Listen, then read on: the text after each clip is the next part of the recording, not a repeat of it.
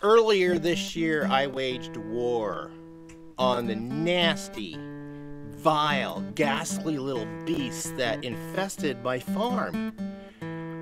Stick with me and I'm going to share with you guys the arsenal I had at my disposal to finally get victory over them.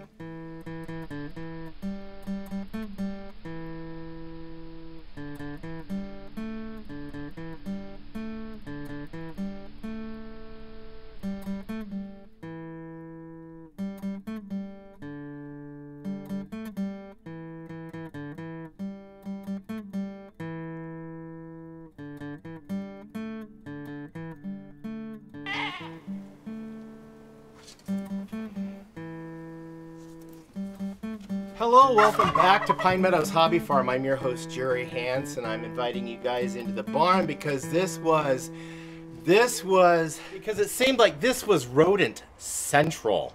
I'd open the door, come in here to go feed the livestock, and I would have rats flooding off of the hayloft on top of me, running down on me, and then scurrying to get out of the way and get out the door. It was ugly, folks. It was ugly. So that's when I started going to the University of YouTube and seeing what other farmers were doing to control vermin like this on their homestead. So one of the first things I did was deploy the spinning can in the bucket trick. Yeah, this is it's bigger than a 5-gallon. I think it's an 8-gallon bucket or a 7-gallon bucket, filled it with water. Put that can on there, baited the can with peanut butter and seeds. Yeah, seeds from my grain beans. Notice these are metal, keeps the rodents out. And this is what I feed my animals. And this is what they're after. So I put that with the peanut butter, hoping to attract them. Gauging by this video, didn't interest them at all. It was a fail, at least on my homestead.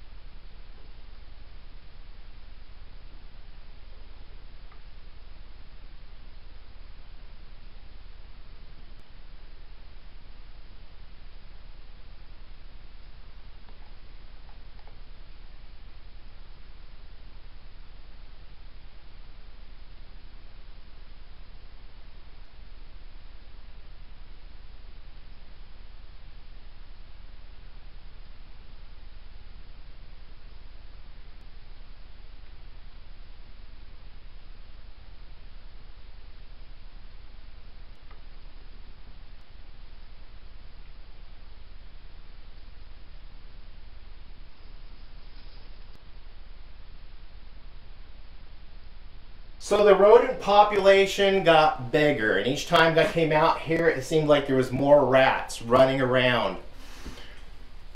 Bad, bad, bad. So I went and got some traps, and I was successful to begin with. So one of the first traps I deployed was this trap. It's really easy to set.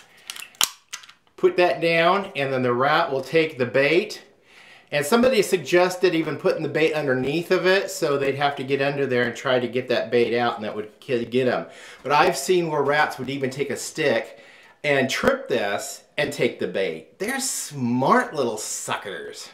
And then there's the Victor little mouse traps I deployed, because I did have mice as well. Bad problem. I even tried the Decon mouse house killer with a bait inside. No sign of anything nibbling on that. Nothing. Nothing, zilch. So that particular product turned out to be a fail. That was the mouse trap that just set off. Now don't get me wrong, I was successful at getting a few creatures with some of these. But then they stopped working after a while. They still function, but the creatures started getting more privy to this. There's the rat trap. So in my arsenal, I added to my arsenal, I went down to the hardware store and I purchased one of these live traps because I was having a problem with squirrels and rats. So I wanted to get rid of those pesky little beasts. And this worked. I caught about 6 squirrels in this, so this works great for squirrels. I don't think they're that as smart as a rat. And I've only caught 4 rats in here. Those were, I guess, dumb rats. Or they were really hungry because I would bait this with something that was really yummy and I trapped them. And this was very useful here in the barn on where I actually was able to trap the rats. And in the garden, I trapped the squirrels. And then I did an estate cleanup. If you guys are wondering what these estate cleanups I keep talking about, I'll leave a link to the list, the playlist of all the estate cleanups that I've partaken in. I get a lot of stuff for free. I'm able to gift a lot of things away. But anyway, one of the things I picked up was one of these. It's a mouse trap. It's an interesting little mouse trap. You trigger it right here, you set it, and then a mouse goes in here and it triggers it and it flips it over into another compartment. And I've been using this and I've only had one success with it once. Here's the inside. You see the corpse of a rat in there? Yeah, it caught a rat. I guess they like small spaces, so this was successful. I've never seen anything like these before, but I have this added to my arsenal as well. But folks, I'm still having problems. I want to reduce these, especially when they started getting under the house. We'll get to that in a minute. But I went down, actually I received from an estate cleanup another trap. This is a larger trap. It's got 2 entrances where the creature forces their way in here to get the bait inside. I baited it with eggs, chicken eggs, one night. And I thought I was going to get the rat that was eating my chicken eggs. Well, lo and behold, it was a skunk. Well, I did catch rats in here. I caught squirrels in here. This is a squirrelator. There's the label on that. And then you can dispatch the beast just by setting them into the pail that it comes with, that this fits down, and you just fill it with water and you can dispatch those beasts. But the skunk got in there, and to my advantage, it was during the heat of the summer and he succumbed to the heat, so there was no stink. By the time I saw him, he was had dispatched himself and there was no odor, so I was able to, I got lucky. Put it that way, I got lucky. But this was another big piece of the puzzle in my arsenal to try to get a handle on some of these rodents that were inundating my homestead.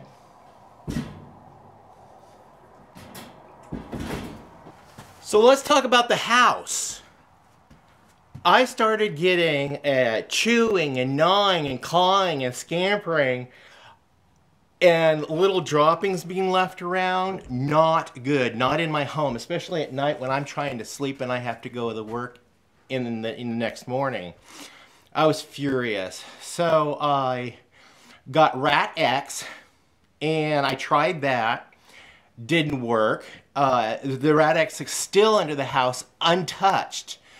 They coated it with peanut butter.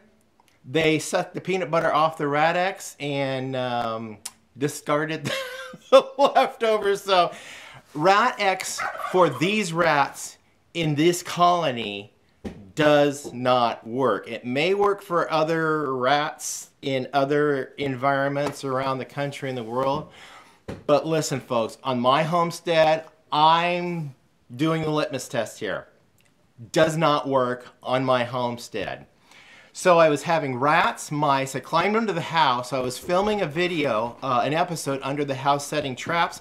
And lo and behold, in the background, there's a squirrel that whisks by. Okay, now how are these beasts getting in? Aha. So I figured I better at least first go and secure the perimeter of the house. So I checked all the access points, including my vents.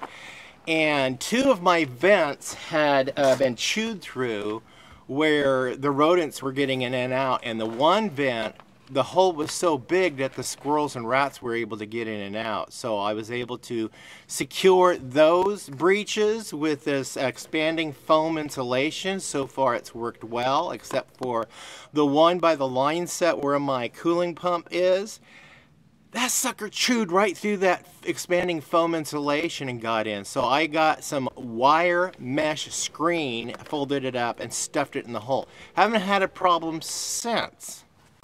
But now I'm getting desperate. I'm trying ammonia, I'm trying peppermint, I'm trying all the concoctions and potions that I'm getting from YouTube.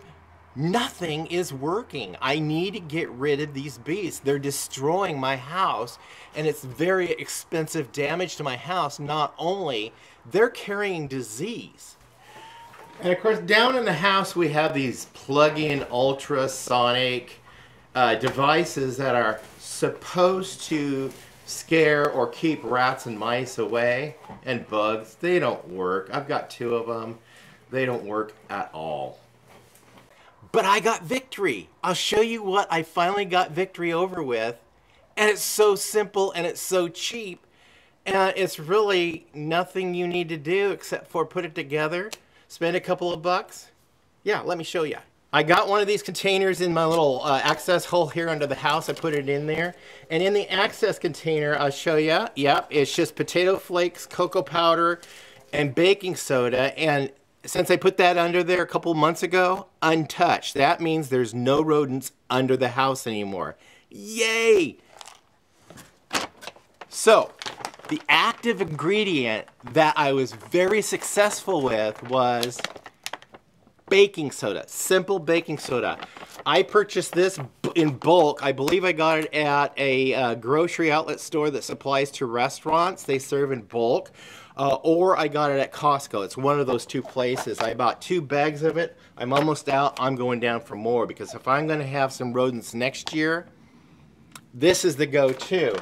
I also, like I said, I put potato flakes in there with baking soda and sugar and cocoa powder.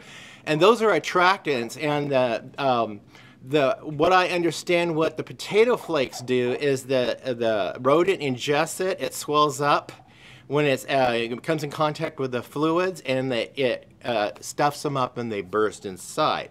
Well, that's what baking soda does. Now, mind you, rats and mice don't have flatulence. They don't fart and they don't burp. The gas just builds up in them and they go poof. But this is safe for your other pets like chickens, ducks, geese, turkeys, dogs, cats, if they should get into it. They fart. Have you ever heard a dog fart? Have you ever smelt a dog fart? Oh, man. So there's other solutions you can put with the baking soda. You can do baking soda and flour, baking soda and corn flour, baking soda, and cocoa powder with sugar. Yeah, anything as an attractant that is a feed to get in there, but you just need to get them to ingest the baking soda. This is the #1 ingredient that I've had real success with. It's just finding a good attractant. Now, since apparently I don't have any more rodents under the house, so they haven't touched this, but we're going to keep using this, but I'm going to add some more stuff to this, and also this, because this was left up here in the barn, and I found no evidence of rodents in the barn in the last month. So that is a strong indication that I got victory over these little beasts. Another thing is somebody suggested is just add chicken bouillon to your mix. Yeah, it's a good attractant. So go ahead and add some smushed up chicken bouillon to get them to eat that. Something I'm going to try today, I went down to Dollar Tree and I got a pack of Texas style honey sweet cornbread mix. Okay, so you got corn flour, you got sugar, you got everything for $1. And then you've got the baking soda. Mix it together in equal proportions. Put it in your traps and see what happens. I'm going to mix this up today with the stuff I already have, just to bait and keep those little suckers under control. Plus, I'm also adding some bouillon to boot.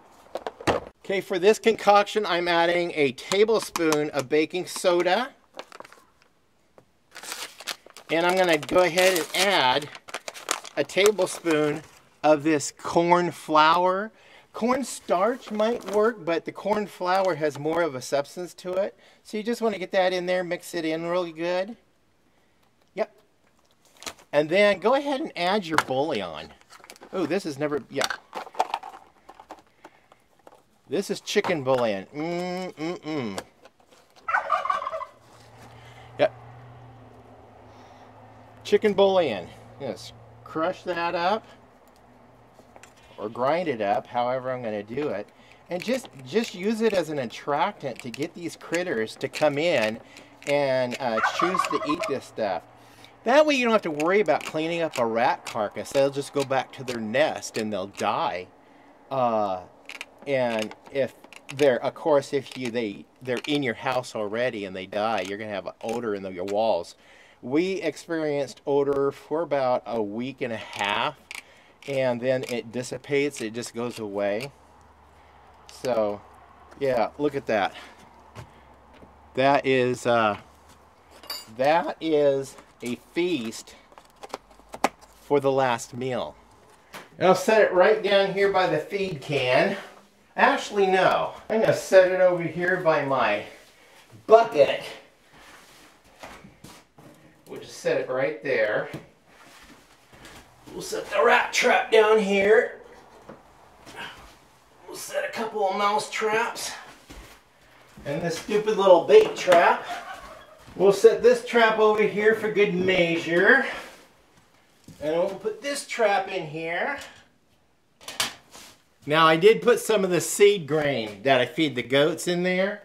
And let's try set the squirrel trap just for good measure.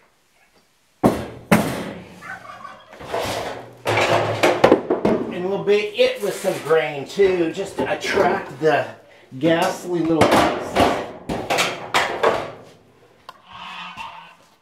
And I'm going to put up my trail cam to point towards everything, try to get everything in a view to see how much activity we have and if there's any success.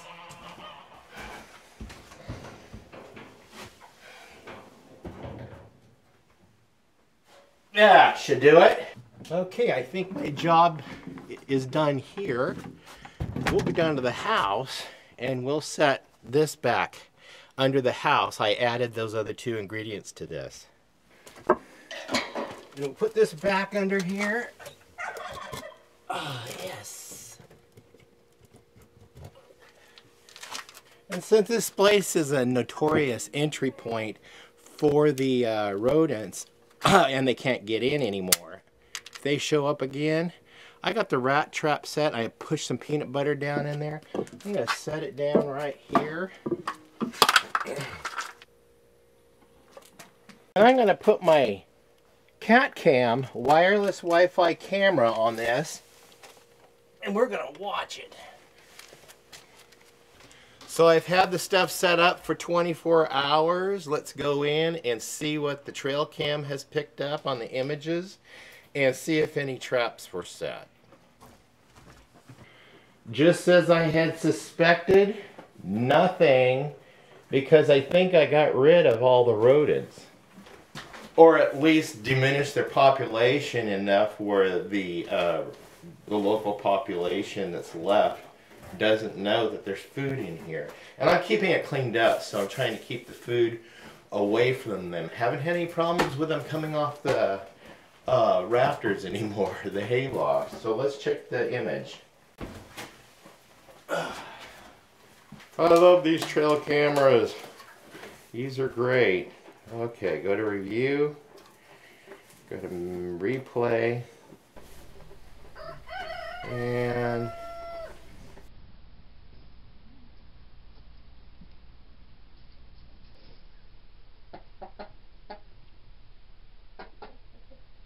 nope.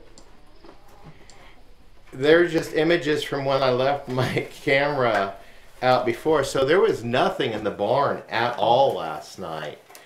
But soon after I set the camera up down at the house, and then as soon as that rat trap that we set up, we put the camera on, and it wasn't too much longer and my wife observed a rat meeting its demise in that rat trap. So the rodent population is diminishing by another one in the last 24 hours, which is good. I'll keep my cameras going. I'll keep my bait out. I'll keep the traps baited and set. And we'll just keep these things controlled around the homestead.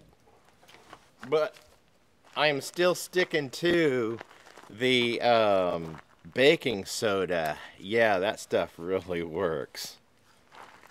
I'll go ahead and leave a link for the Tascam wireless Wi-Fi camera on a review I did. And this is my monitor where I can set this on my desk, plug it in, and sit there and watch to see what's going on. And here's the image I'm seeing right now. Yep, that's the rat trap. And it also has night vision infrared, so it alarms if there's any movement. It'll alarm and alert me that there's something out here so I can catch it. And it'll record because the camera has an onboard little SD card, and plus I can push record on the phone and it will record on the phone as well. So turn it into a wildlife camera. So we got a camera in the barn, we got a camera down here, and then that is it in a nutshell. It's a huge nutshell, folks, but I finally got victory over these ghastly beasts. Rodents, no evidence of them for at least for a while. But it's something you just can't ignore. You have to continue using different methods to try to keep these things at bay. So try all those things, change it up, do whatever you can to safely get rid of your those nasty little beasts. And the baking powder, or yeah, baking soda and the other attractants are the safest to use around livestock and pets because it won't affect them. Well, I'm Jerry Hansen, your host here at Pine Meadows Hobby Farm, in my victory over rodents. Yes! Stay tuned to more videos. You can do that by subscribing, then clicking that bell icon. That'll let you to new videos as I upload them. Give us a thumbs up, click that share button. Sharing my videos on your social media platforms really helps out the channel. Hey, leave a comment, compliment, tip, tricks. I'm always looking for new tips on how to keep these things at bay. Yes, I got victory over them. Please be safe, always be kind. We'll see you guys in the next adventure. Bye-bye now.